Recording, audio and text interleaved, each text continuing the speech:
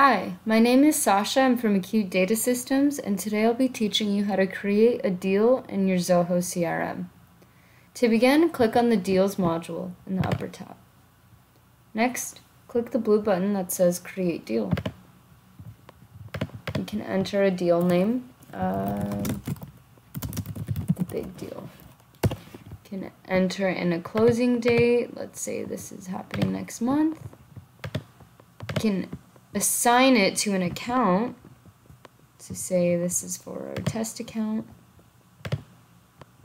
and there's the stage, the status of the deal. Right now it's in qualification. You can assign a contact,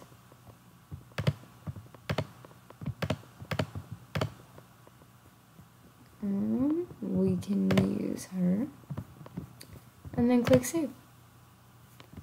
And now, when we go to deals, we see the big deal